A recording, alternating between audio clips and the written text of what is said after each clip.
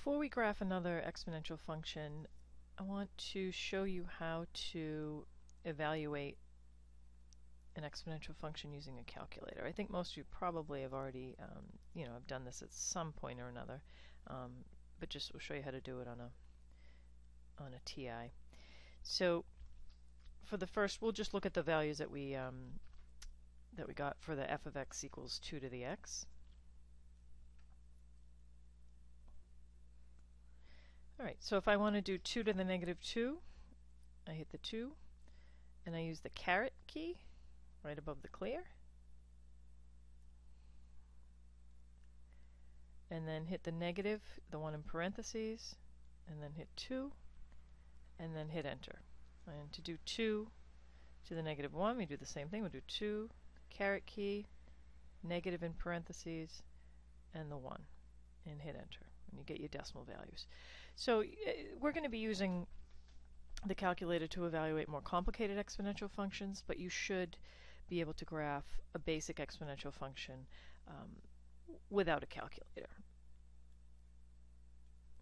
Alright, so now let's graph an exponential function where the base is less than 1. Okay, so this is a case where the base is between 0 and 1. And we're going to graph f of x equals 1/2 to the x. And so we'll take 1/2 and raise it to the negative 2. Now that's the equivalent of flipping over, or taking the reciprocal of, and changing the exponent to positive, or just basically 2 squared, which is 4. So if we have 1/2 to the negative 1, really that's just the reciprocal of 1/2, which is 2. 1/2 to the 0 is equal to 1. 1/2 to the first power is equal to 1/2. And 1/2 squared is equal to 1/4. And so we'll plot these points. 1/2, so we're going to say at negative 2, we've got a value of 4. At negative 1, we've got a value of 2. At 0, we have a value of 1. At 1, we're at a half. At 2, we're at a quarter. And you can see here that, why that's doing that to me. It does not want to plot that point. You can see now that, and if I had added, say we did 2 to the, or 1/2 cubed, we'd get 1/8. And so it's getting closer and closer again to the x-axis, only this time this function is decreasing as opposed to increasing, like when we did f of x equals 2 to the x. We also have a horizontal asymptote, which is the x-axis, which is y equals 0.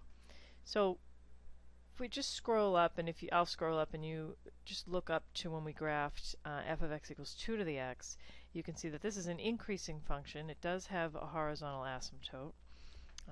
But I want to focus on 3 special points, because when you're going to be asked to graph an exponential function, I don't want you to have to graph too many points. We want to keep it simple.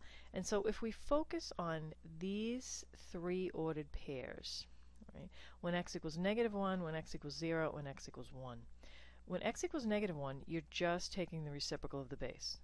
When x equals 0, the value of the exponential function is going to be 1. And when x equals 1, the base is going to be your value. And so when we look down, let's slide down, and the same thing here.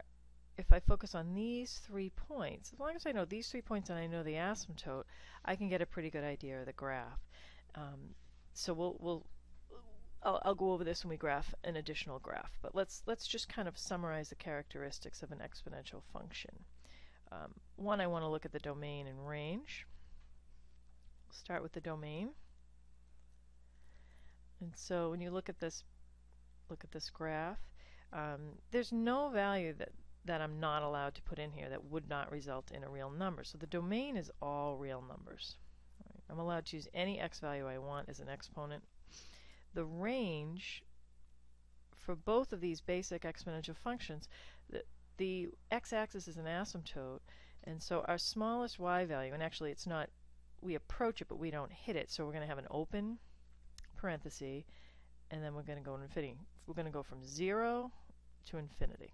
All right. There's our domain and range. We're going to have 3 special points.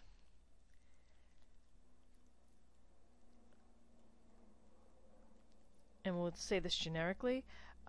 0, 1, for all functions that are in the form of f of x equals b to the x, 0, 1 is going to be on your graph. When you have an x value of 1, your base is going to be b, whatever your or your value is going to be b. So 1b is on the graph. Here we had when x was equal to 1, y was equal to 1/2. Okay. And then when x equals -1, you just take the reciprocal of the base. So you get 1 over b.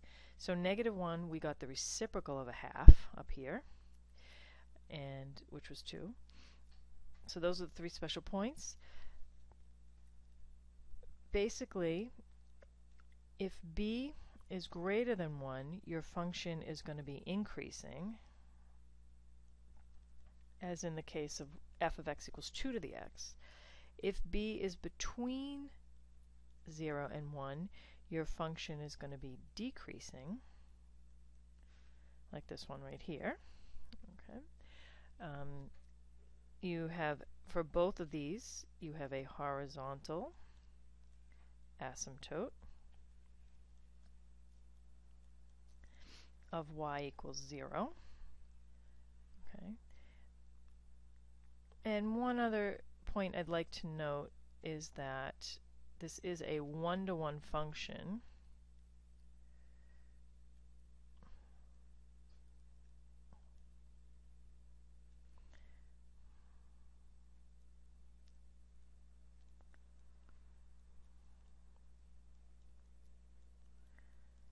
It's a one-to-one function, and one-to-one functions have inverses, and we'll deal with that idea later in the unit.